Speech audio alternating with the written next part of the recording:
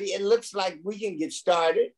My name is Brian C. Jones. I'm from Cleveland, Ohio, and welcome to the 13th Annual International Conference on Stigma. And this is what we call the Black Workgroup, where we talk about everything Black. This is going to be an open and candid discussion about things that affect the Black community as it relates to HIV and AIDS and other systemic and structural disparities that exist and continue to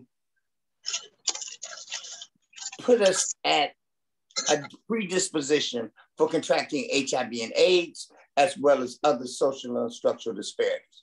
So I will also want to introduce my two co-hosts. I want y'all to just step on in and introduce yourself. Alinda, Sheila, come on and tell us about yourself.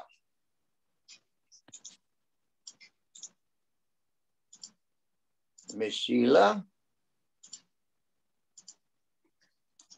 Okay, Jerry. She is connecting from Uganda, so she'll probably jump in when she can.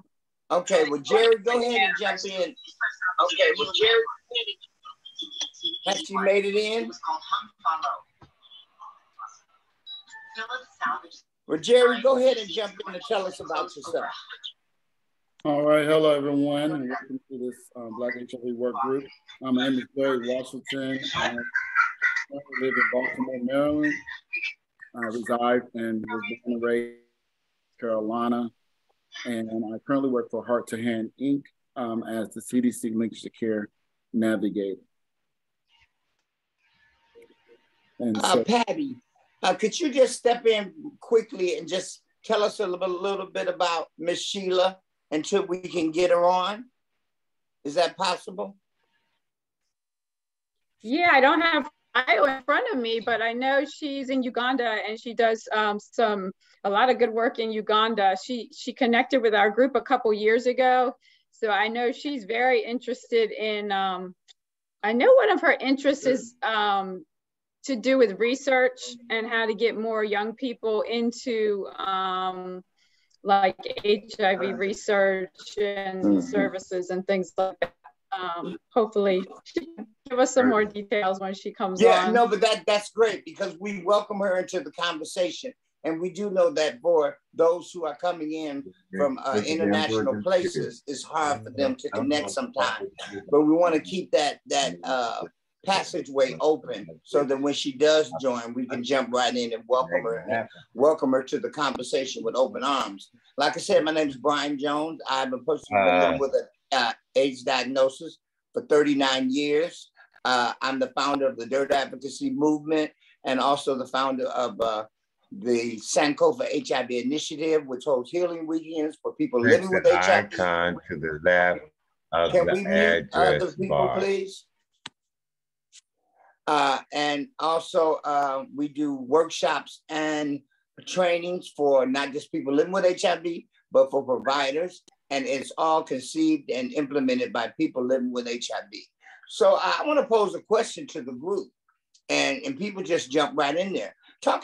Let's name a stigma that may be unique to the Black community as it relates to HIV. Anybody can jump in. One is going to be for me, and it may not be unique to the Black community, is someone's mother spraying them with Lysol because they contracted HIV. Anybody else jump in there? Let's talk about stigma. I know y'all know about stigma. Okay, Brian, let me get in here. Hi, my name is Jeffrey Haskins. One of the stigmas is HIV and aging for people who have been living with HIV, long-term survivors, those that are over 50 plus, also including verticals, and also including people who have— What do you mean by verticals? Verticals are young people, or transmission could be from mother to infant, and they have lived with HIV and aged all their entire life, and that's verticals. Or it can be a younger person through children pediatrics that acquired HIV in some manner and are living with it. I've been living there with 30 years. And so there have been children who have been born and lived with it longer than me. Some of them are 35, some of them are 40. And so we include them in the HIV and aging. And then the stigma is about basically us that are aging with HIV, we're invisible. And I remember at the time at the beginning of the epidemic, when most Black people were invisible, which was another stigma around dealing with HIV. So that's what I wanted to offer. Thank you. Anyone else jump in there? I would like to add that some people are discouraged to marrying people who is living with HIV, and also have been encouraged people that they later find out or they have disclosed their status to consider more of a reason to divorce someone. So, and we had seen in the chat those usual things that we see about eating on different utensils and those kind of things, and also thinking that it's a gay disease. We know that those things exist. We also know that a major stigma is that it's God's punishment or God's wrath. And we see that show up quite a bit in the Black church, as well as other spaces. But that we also got to understand that that type of stigma is not just unique to the Black church. It shows up in all faiths and all religious spaces. So with that being said, we often hear that people living with HIV are most at risk for contracting HIV. What are your thoughts about that? What do you think, or they say we're a targeted population. What does that mean? Do we have a bullseye on our backs for contracting HIV? And why do you feel like we are most at risk for contracting HIV? Jump on in there, y'all. Let's see, we have a hand. Olga Irwin. Jerry. I'm sorry. Yeah, I see we have a hand. Olga Irwin. Yeah, can you hear me? Yeah. Olga, we can always hear you. Okay. You said what I was talking about, gonna say was about the church, and it's not only us that get the stigma. Like with me, my family was kicked out of church because of my status, because they were taking care of me. And so it's not only, it's, we get it and our family gets it, but also too with the stigma is also when you go into doctor's offices, their staff, the receptionists, whoever's at the front of the office, and the people that are taking our information and stuff, that's where I receive a lot of stigma to this day from. Because their voices change, body language all changes. And I still get the question as of today, how did you get it? Okay, let me ask you this. You being a cisgender white female, how have you seen stigma show up with your Black friends when you may be together or in a space inhabited by you and someone of Black or a person of color? How have you seen stigma show up for them in a different way? When I'm with them, and if they want to do, I'm practicing it, and it's hard for me because I'm used to always opening my mouth up when I see things wrong, is the first way to see if they're saying something so they have the power themselves. But yet, I've done it a lot with protesting and stuff. I've actually get in the front line because I know there's reasons why others can't get arrested or speak up. So that's where I use my whiteness at. Have you seen it show up differently for Black folks than it does for you? And in what ways have you seen that? With white people, we could get away with saying more stuff and being more, vocal.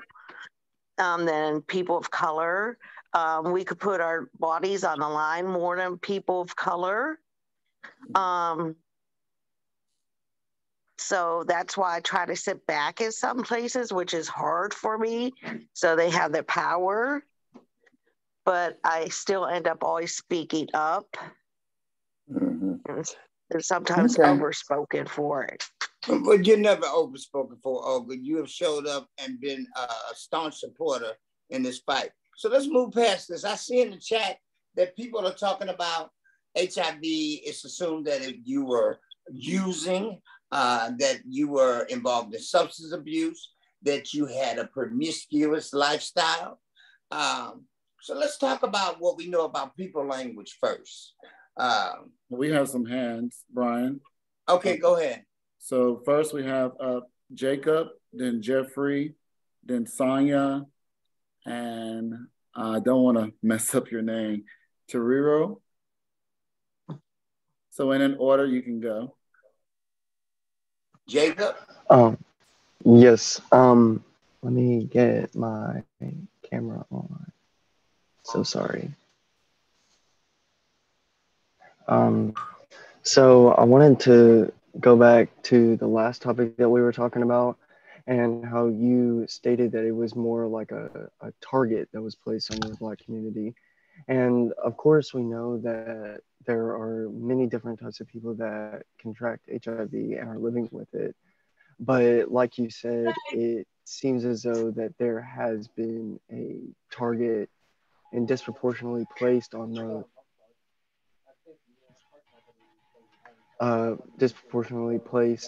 those within the Black community. But I wanted to go back and say that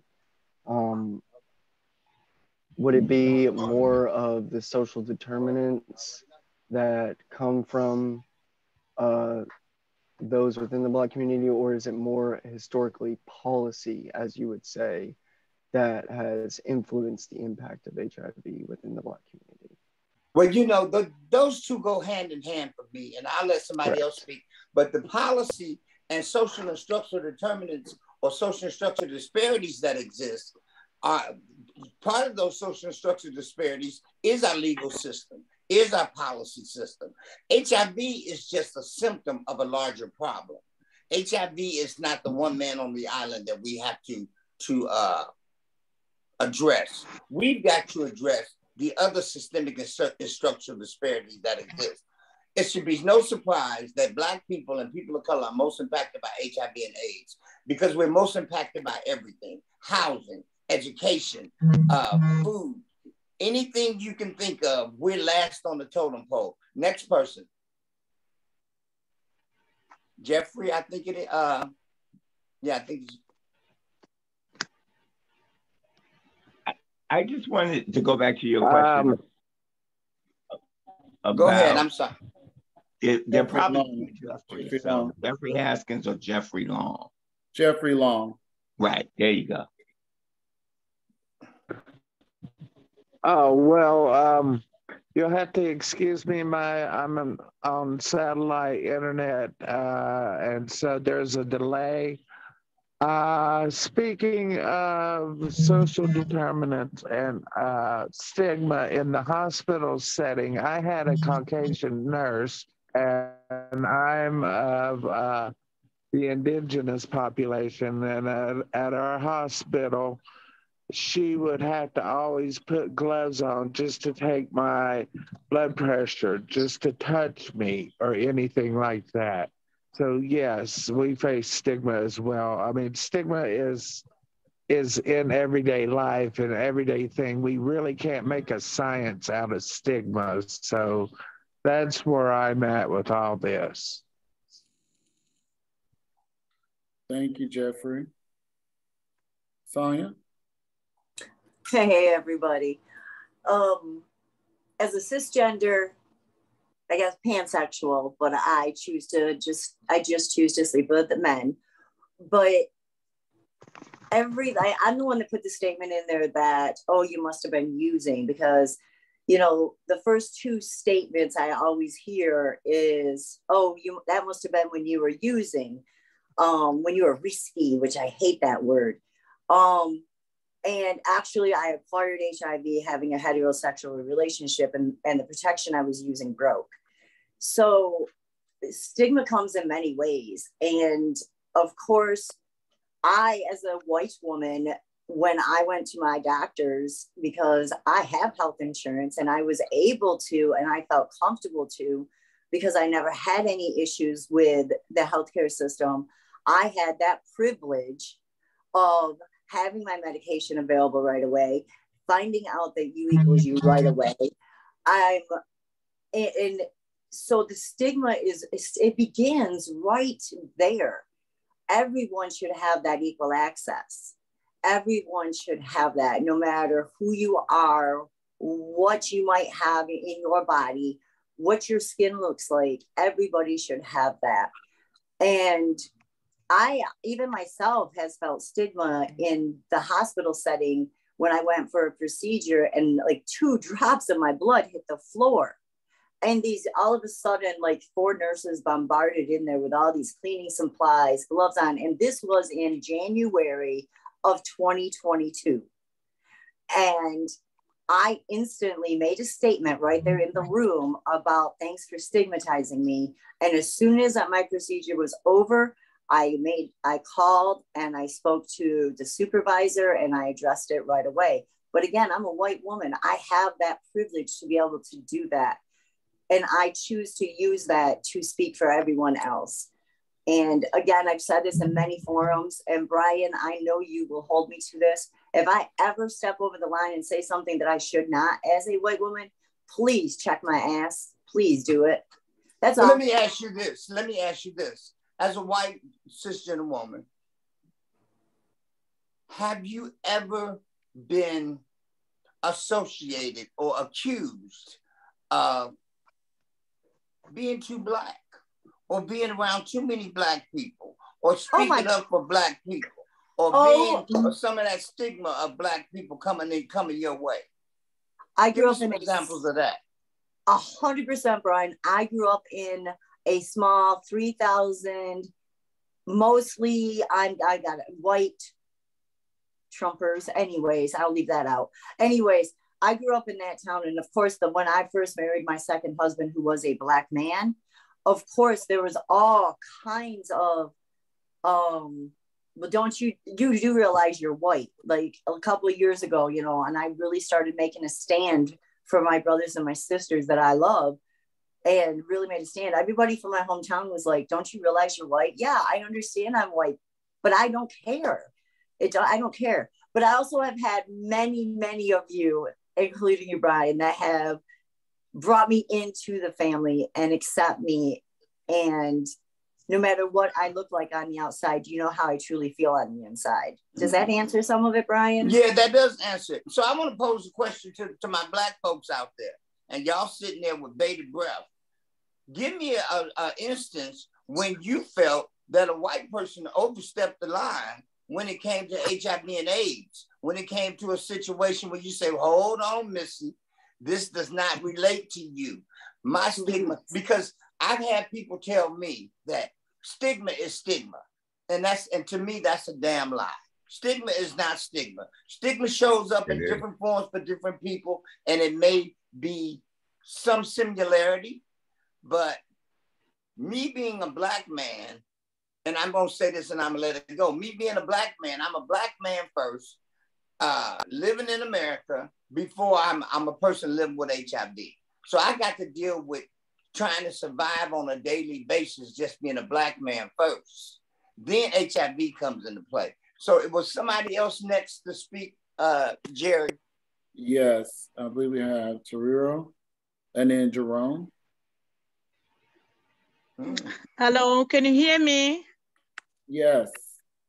Thank you so much. I'm from Zimbabwe, and I just want to talk about stigma and Black people, and me as a Black person and married.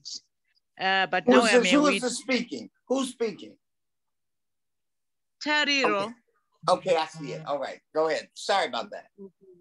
So in marriage, it's very difficult in our culture as Black people to disclose, because when you marry everyone, you marry the whole clan, you marry even their animals, you marry everyone. So by the time you want to disclose, they will say you are casing our family, you are using our name and so forth, and it will spill to the church. Because when you marry, even also change the church to your to your in-laws church, and it will spill even to the church. So stigma is very, very violent in married Black people because of our culture. Secondly, disclosure in discorded couples. If it is the woman who is positive and the man is negative, it's equals to divorce. You'll be named, you'll be, shamed, everything. But if it is vice versa, if it is the man who is positive and you are a woman is negative, it's normalized, it's okay. There's nothing wrong for a man to be HIV positive and a woman be negative. But the other way around, there's a lot of stigma. And also, from the healthcare workers and the technocrats and so forth, when pandemic hits my country, the first port of call to be accused of going to die with the COVID-19, it was people living with HIV and AIDS. Everyone was pointing to us, even at family level, at myself. Oh, here comes COVID-19. It's about you people living with HIV. We are going to die. If you cough, even if you sneeze, it was a big thing. But we thank God for the grace and so forth. During the pandemic, they realized that most of us people living with HIV and AIDS, we did not go beyond just having COVID-19. Now they are doing research about it, as to say, why didn't we die of COVID? Was it because of ARV? To me, again, that is a stigma. So any new pandemic, any new disease, the first person to be attacked is a person living with HIV and AIDS. I thank you. Over. Yeah, so she brought up a very good point, because as we look in the United States, we see kind of the reverse situation. She said that women, even if it's reversed, that the man is the person living with HIV, they still stigmatize and blame the woman. If I'm not mistaken, that's what I heard. And whereas in the US, a lot of times the women, and this is not all women, and this is not all cases, so y'all don't cut my head off for saying it. But a lot of times we see that women receive the sympathy vote because some man lied to them, or they contracted it from a man, XYZ, XYZ. That is not to say that it's always like that. It's not to say that women have pity parties, because women in America, and I must say this, and my Black women are leading the fight when it comes to HIV and AIDS. I just have to be upfront about that, about how women are showing up and showing out, even though we don't see women being represented in clinical trials and other health issues and settings. They are showing up and helping to lead this fight. Anybody Jerry, feel free to jump in and direct this conversation wherever you want it to go. And Brian, I just want to piggyback on what you just said, and that's why I brought up what I brought up earlier. I am an example of that, where I was married to my wife. She knew everything about me, from my sexuality to my HIV status. What is your sexuality, since you threw it out there in the ring? I am pansexual. So you are what? Pansexual. And what does pansexual mean? Because some people may not know. Pansexual for me means that my attraction is not based upon their genitalia. My attraction to someone is based upon their personality, the energy they give off. That's what attracts me to that person. So, okay. So that means it could be a male, it could be a cisgender male, a cisgender female, it could be a trans man, it could be a trans woman. And it can also be someone who's non-binary as well. So when I got married, like, again, she knew everything about me. She decided one day to tell her family my HIV status. And so it created a big emotional deal. They would tell her, well, you should get a divorce. And, you know, and all these types of things. And so I experienced stigma in that way. And then I'm a man that's living with HIV, where my wife was HIV negative. And so there are many examples out there that exist, such as mine. All right, so now we have Jerome, and then after Jerome. I just want to hold up because we now have Shalinda. Her device is now compiled, so she's able to come on. So as her being a co-host, I want to allow her the chance to come on and represent. Shalinda, step forward and tell us about your issues. Hello, everyone. Sorry about the noise in the background. I'm at school, so I'm attending from school, and it's a bit late here in Uganda because it's already 7:37 p.m. So people are in the background at school, so I try to join in using the Wi-Fi at school. But I've been an HIV advocate for the past, I think, 6, 7, 8 years. And here in Uganda, I've been living as a young positive, and I've been encouraging my fellow young positives to be able to come out and live positively, and it helps them lift the weight off. I wasn't able to listen well how the conversation was going because my device was on and off. So, but I'm willing to join in whenever possible. But I'm happy to meet you all, and I'm glad that I could be able to join. So is there anything you'd like to share directly related to stigma in your country? It depends, because it depends on the communities you go to, because in some communities you go and people will easily accept who you are. And in some, people will really withdraw and they think you've lived a promiscuous life. That's why you ended up being positive, and probably they don't even know your story. Like for me, I was born HIV positive, but the moment I say I am 28 and I have HIV, the only thing, like most communities, especially in the local communities, they'll think I've been very promiscuous, I've slept around with many men, and yeah, so that's the stigma. And so how do they deal with sexuality there? Is it illegal to be LGBTQ, or is it frowned upon, or is it accepted in some spaces? In my country, it's illegal to be in the LGBT community, but there are some organizations trying to fight for the rights of the LGBTQ, but nationally, it's illegal to be in that community. Mm-hmm. So thank you for that. And as we can, I want everybody to reflect on how fortunate we can be, or how unfortunate we may be, depending on what part of the country or the world that we live in. How we, in some spaces, are afforded privileges that others aren't. Jerry, can you see someone else who has their hand up? Yes, we have Jerome first, and then we have Bonnie next. Good morning. Can y'all hear me? Yes, sir. Good morning. Okay, thank you. I had a problem there. I just want to jump on the piggyback on some things that I've heard and explain more of what I heard. I believe when I first began listening, an individual was speaking about age in terms of HIV and AIDS.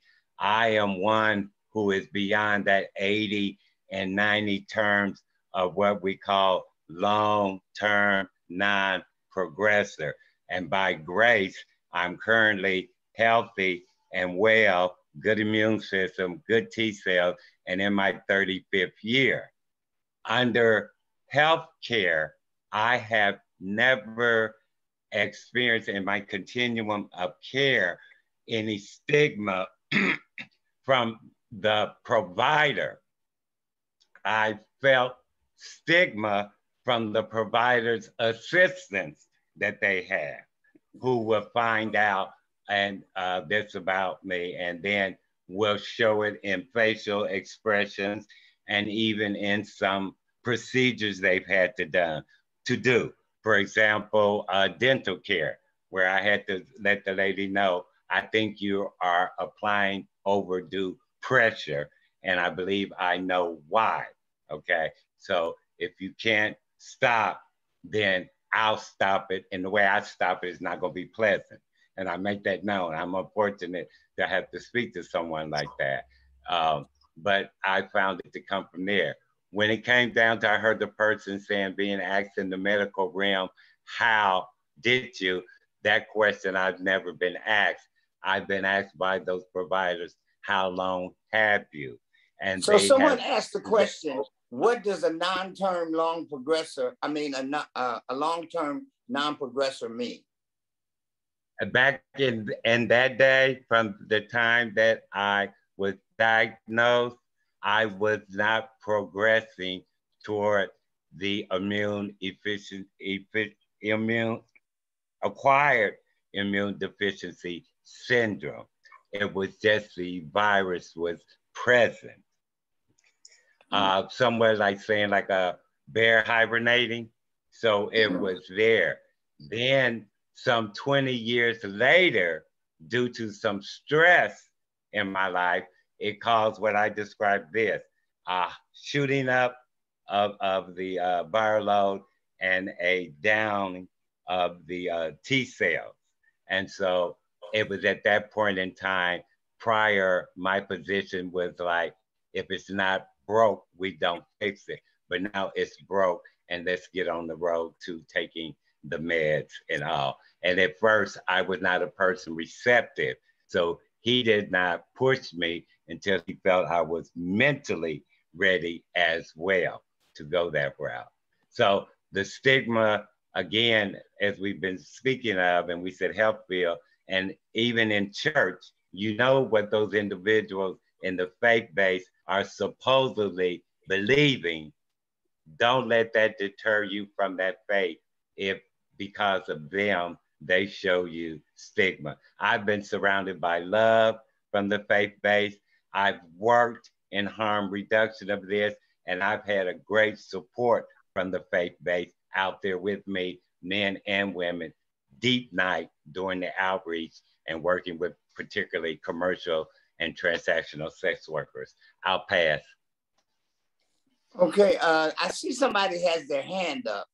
If you don't want to speak, could you put your hand down? Because I don't know who that is. Okay. So I do want to mention, I talked about people language first. And it's important that we as people living with HIV, and I know it's probably those who are living with HIV on this call and those who are not living with HIV, but I always say that everyone should be HIV positive, not from a blood test, but from a perspective, positive about helping us eradicate this fight, positive about making it safe for people. Okay, Bonnie had her hand up. Go ahead, Bonnie. Thanks, Brian.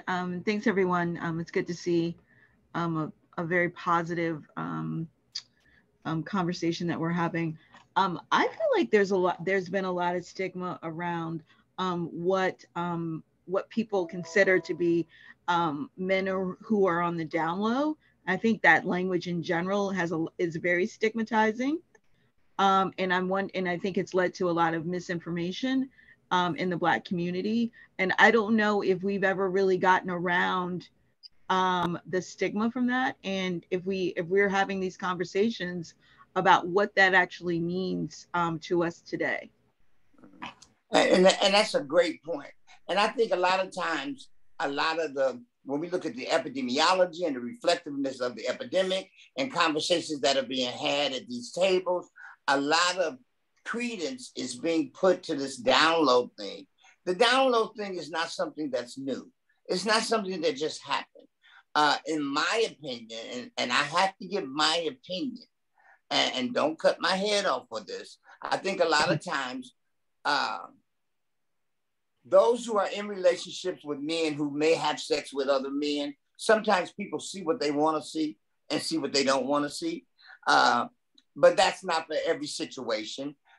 Sometimes people are very deceptive and good at being deceptive, but we've got to understand that when it comes to, and that's a unique stigma for the Black community. For the Black man who may be same gender loving or exploring or just exploring what I call life, there is no space that they can call their own because the community will disown them. The Black church will disown them. So there's no way for, so many of them act as if and become a part of heterosexual relationships when they haven't had a chance to explore their sexuality.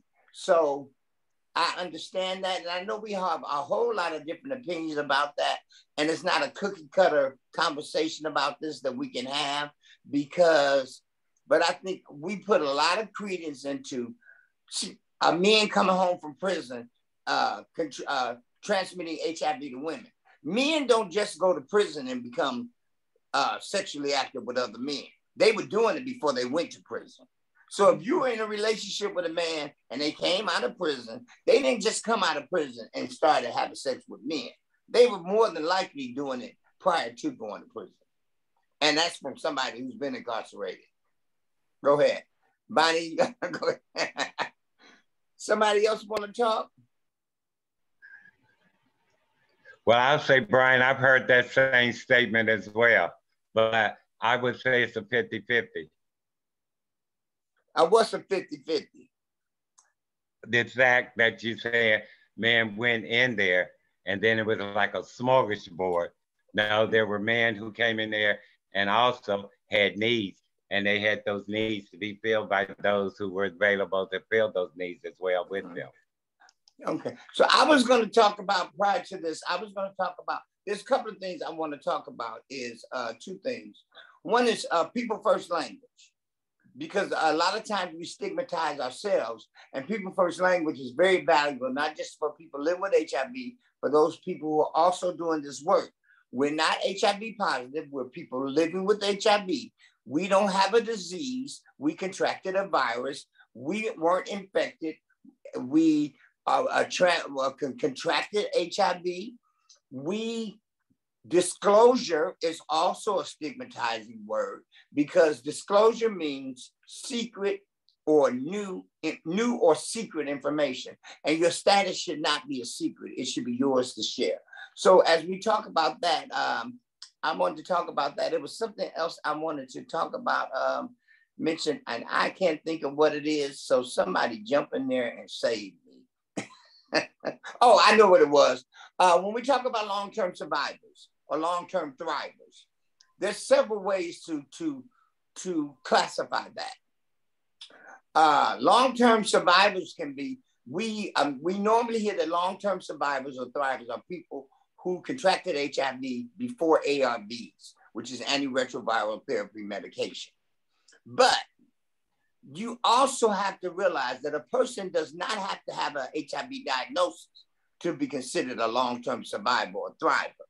Now, some people may discount that, some people may fight that to the end, but we have a lot of people who were on the battlefield, who saw the carnage, who were in the midst of it, who took care of their dying lovers, friends, loved ones. And they have survived as well as we have. And they have post-traumatic stress syndrome. And I also want to throw out there, how many people are familiar with the organization Kick-Ass? If somebody jump in and tell what Kick-Ass is about.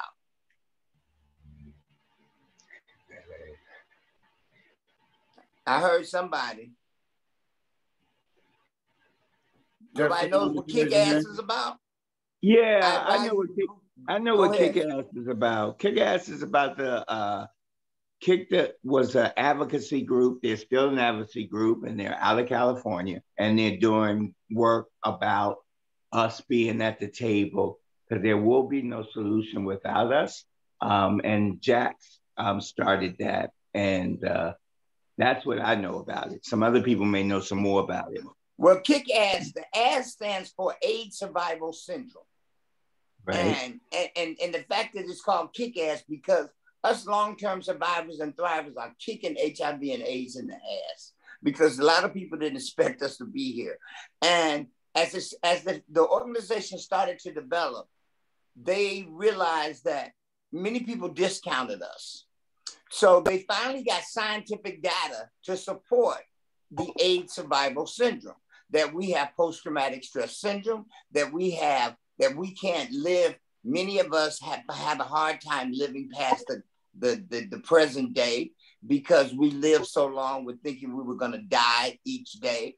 That there are many things that are unique to those long-term survivors and thrivers. And we now have scientific data to support that. So I just wanted to throw that out there. Anyone else have anything else they want to add to this conversation? But this is the Black HIV Work Group. Similar to Kick-Ass back in the day, I was part of what was called ACT UP. And we were taught, so what, trained. Do you know what ACT UP stands for? What does that mean? You know what that means? ACT UP, I can't give you the acronyms exactly now, but I can tell you the behavior. ACT UP stands for AIDS Coalition to Unleash Power. Our goal was to be there at the table for decisions that were being made about us, to be there and be a part of those decisions, and if need be, act up to make certain we got what it was that we felt we needed. There were a number of times when I was asked to step down off the table there and entertain my comments because that's the way we went.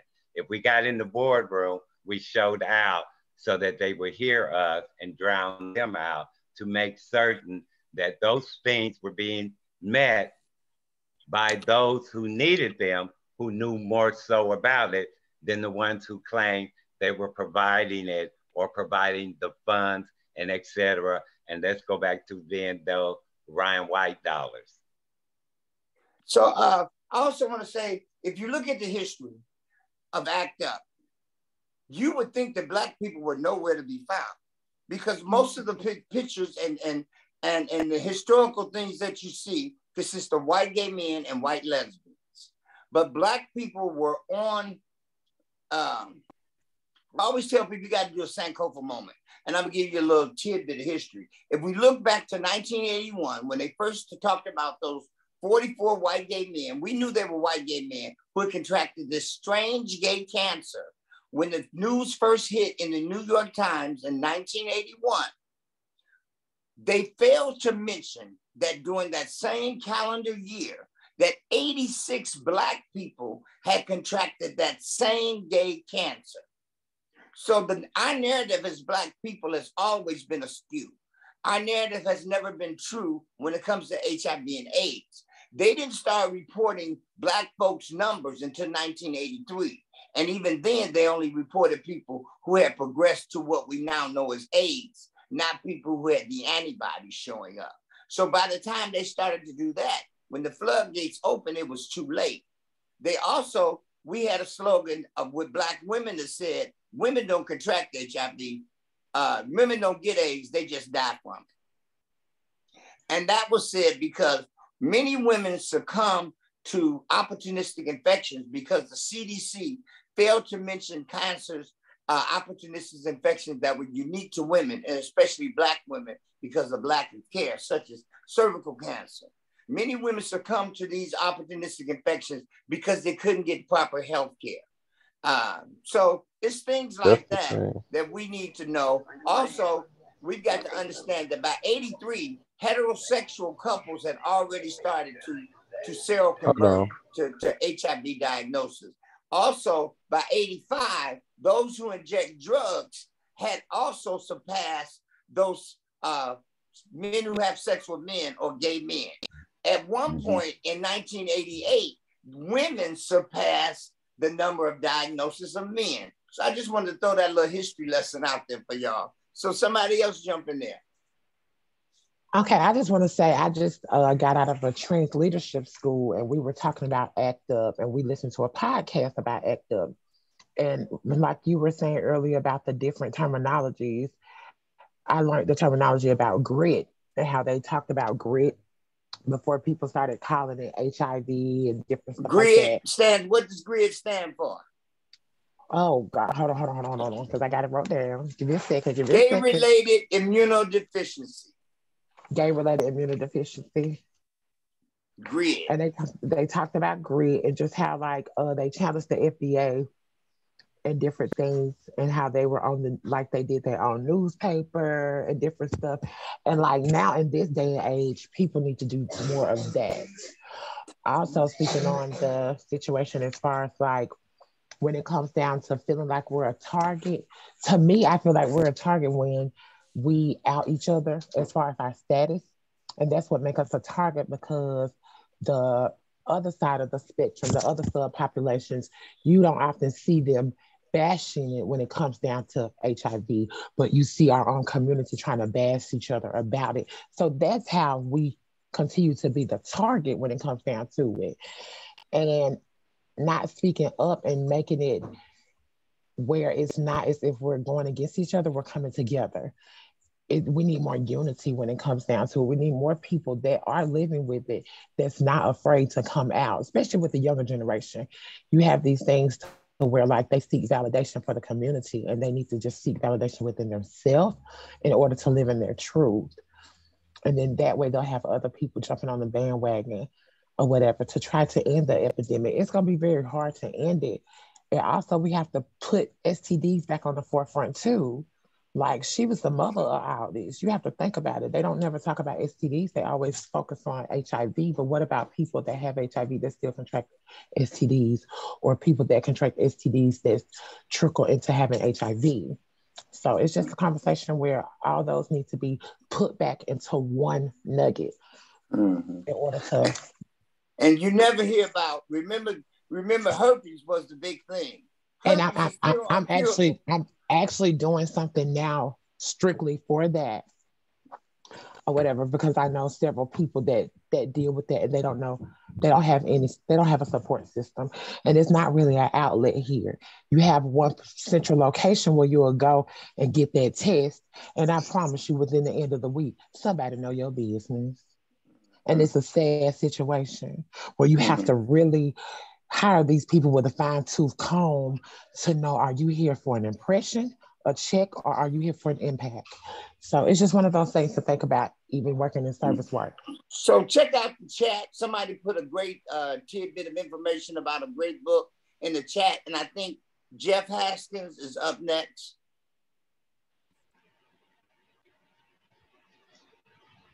Let me just talk, Brian, thank you for, and all of y'all talking about ACT UP. I just wanted you to know that in 1983, Gay Men of African Descent, which is a Black agency in New York, we were in the room. They didn't want to include our pictures in there. We didn't take our own pictures, so we missed that opportunity. But I just want you, I agree with you. We were there. We were in those demonstrations. We were at City Hall. We were in those demonstrations with President Bush, President Reagan when they came. And ACT UP is still going strong in Philadelphia. Jose Marcos is running ACT UP in Philadelphia, and ACT UP in New York is still running strong. And a brother man named Keith is running ACT UP New York. And when we come together, we definitely come together when we do AIDS Watch. We definitely come together wherever there's advocacy around HIV and AIDS around the country. And there's also a group it meets once a week. So we're still doing the work. And I just wanted you, we're not dead. It's still ACT UP, fight back, fight AIDS. So someone has a hand raised. Whoever has that hand raised, jump on in there.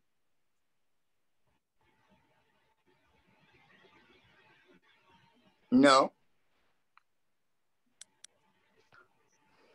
If you have a hand raised, go ahead, Jerry. Yeah, the only hand raise I see was Jeffrey, but he just spoke.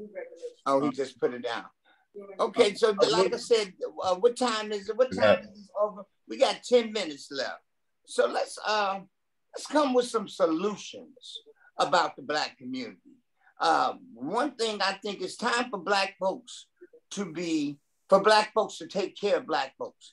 It's time for many of those ASOs who have white leadership to step down and allow Black folks to take care of Black folks. It's time for these ASOs to have people who look like us, live like us, talk like us. Because if you keep talking about the epidemiology and the reflectiveness of the epidemic, we've got to start using their language against them.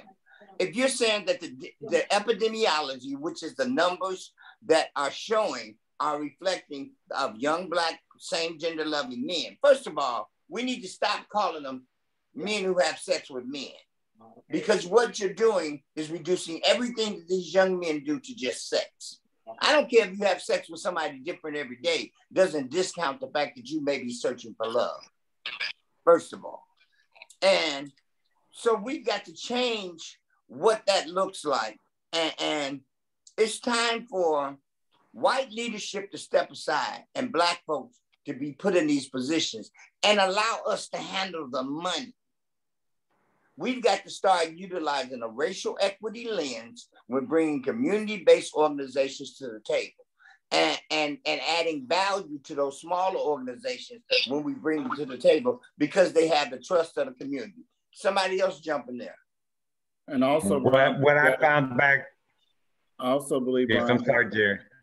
The education about, Black business owners who have ASOs or nonprofit organizations that provide services to our community, we need to provide. Can somebody mute their device, please?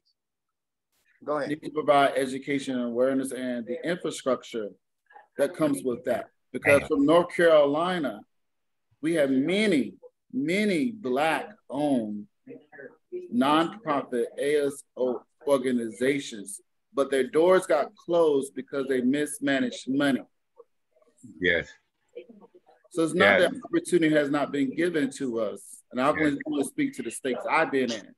But we also have to, as Black people, hold other Black people accountable when they are in these positions of power and leadership to not do our community disjustice. So, so in many ways, I hear what you're saying, but for me, I have to look at the community that was involved because we know skin don't make us kin, first of all. Just because a Black person look Black, talk, that don't necessarily mean they speaking from a Black perspective. And we know when shady stuff is happening. So I think that the community could have acted a lot quicker. And I'm not judging one way or another because I was not there. But a lot of times, like you say, we've got the whole community accountable. And that starts with holding our health departments accountable. Because we can't just point at these Black organizations and say they mismanage money when mismanagement started from the top. It started with the government. It started with our health departments. So we've got to start holding the people who trickle those little money, them little funds that them organizations mismanaged was a drop in the bucket to what the larger entities, such as our health department, how they mismanage money. So we've got to start holding these health departments accountable first and foremost. That's all I got to say. But it is true to the fact of what Jerry said, that infrastructure, and that's what I seen when I started my work 20 plus something years ago, was our Black organizations did not only have the infrastructures for receiving those dollars, they did not even have cash flow. Fast forward, in my city, now there's a church who has gotten a hold of some of them dollars to make certain that in their community, because they took a survey in their community and found out X number of people were identified as individuals living with HIV/AIDS, as well as involved in harm. And so they sought those dollars and brought those dollars into their church, but not into their church coffer, okay? They had it separated. And so now this is a site that also does in Ohio, what we tried to get done here in Dayton some 20 years ago, needle exchange. I did not know you were from Dayton. as a sidebar, yes, I am. I'm having a men's a healing weekend coming up December 2nd. Get my contact from Patty or somebody, because I definitely love for you to show up. But get it from William Booth. Thank you. You got a William Booth's contact? I know William Booth. That name comes. He's in Do you have a pen handy right now? I keep one. Okay, 216-640-3404. And everybody wondering why am I giving my phone number? You can find it on any public restroom wall across America. So it's no Hello. big deal. That's Brian Jones. So Brian, we're winding down to this session. So Brian, Sheila got something to say, which is one. Go ahead. Sheila? Yeah, I had the conversation. It was really interesting. So I would wind up saying that you all sum up by saying nothing for us without us. So every time a stakeholder is going to implement a program or anything, they should always involve the beneficiaries. So it is nothing for us without us. So it's if it's not for us, then they didn't include us in. And you know, I always say, and this is not to discount it because I think that women started that slogan. As Black folks in America, we got to beware of programs that claim to be about us, for us, but really don't represent us. So we've got to constantly be aware, because there are a lot of ASOs getting money for correct programs that claim to be about us, for us, with us, but don't really include us, don't think about us, and don't want to pay us. So that's my thing. So we're winding down. I appreciate everybody for joining in this conversation. I think it would be great if y'all could help join the Black Work Group so we can help to develop themes and conversations that we can move forward towards next year to make this a bigger platform and a better platform. I want to thank the International Stigma Conference and Patricia Houston and Dr. Rana for allowing us this space and this platform to exist. With that being said, I think we're out.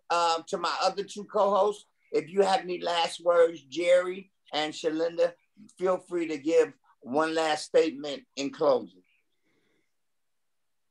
Thank you, Brian. Yes, everyone, thank you so much for joining us and being a part of this conversation today. And to the International Conference on Stigma, thank you for inviting me to be a part of this conversation as well. And again, please join us. We are looking for others to join this Black HIV work group. We are all different and we come from different backgrounds. And the greater outcome of this is when all of us come together. So please join us. Thank you. See, Jerry, you can breathe now, right? Yes, yes. I would also like to thank Brian and Jerry and Patricia. All of you guys made sure this work group had a session during the conference. It was really hard putting it together, but at least I'm so glad that we were able to have it, and it was a lively discussion. Thank you very much, all of you who had to put this. And yes, we accept all nationalities into this group. Just because it's called a Black Work Group don't mean that we welcome your perspective and your understanding and your comments into this group. All nationalities and ethnicities are welcome.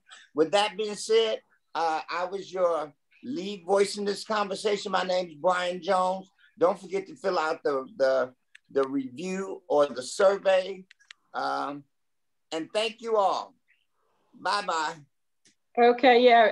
After this, we're just going into lunch and we're going to play some videos. So I'm not sure if he's playing them out of this Zoom or if you have to cancel out and go into the other Zoom, but it's one or the other. So look out for our lunch videos. Thank you. Thank you. Bye-bye.